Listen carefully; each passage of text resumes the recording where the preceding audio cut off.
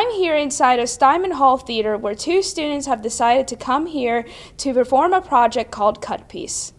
Cut Piece is a project originally created by Yoko Ono in 1965.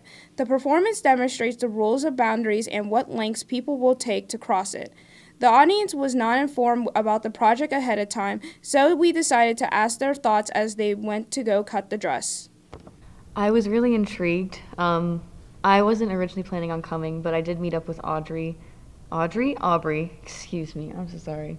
And she said that it included participation going up on stage, and I was intrigued because she wouldn't explain to me why. I was really definitely shocked. Wasn't what I was expecting, but I was kind of nervous, because it's not something that is done in everyday life.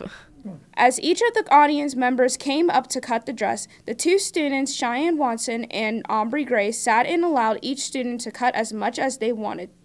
We asked for their thoughts along with the professor who allowed this project to happen. Why did you decide to choose to do this act in general? I think it was partially because both of us wanted to do something different. Mm-hmm. We both, like Cheyenne said, both of us originally had other ideas. And then we saw this in class and we were just like, oh, duo work maybe? Yeah.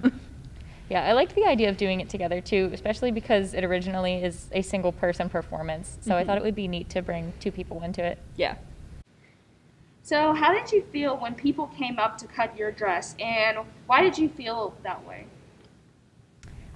Personally, I was a little nervous just because I don't know everybody. I'm a commuter, so I don't get to see as many faces as often. But honestly, I felt pretty good about it. I was kind of smiling, because it's a neat experience to have someone come up and tear apart the dress that you're wearing. Mm-hmm. Mostly the same. I did get tenser the closer to my neck they got. Yeah, or just definitely.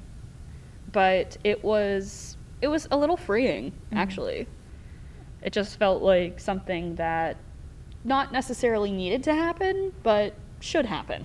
Yeah, I agree. What did you find to be very interesting as people were starting to come up to cut their dresses? Well, the piece that the two students chose to do was called Cut Piece, which is a reenactment of the Yoko Ono piece. It's a performance art piece.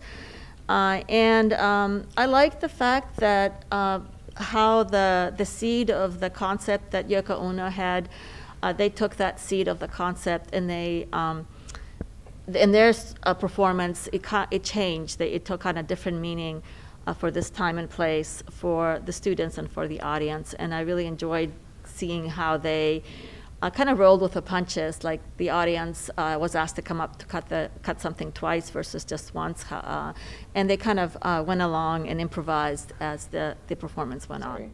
I'm Deja Burke, and this is BCTV.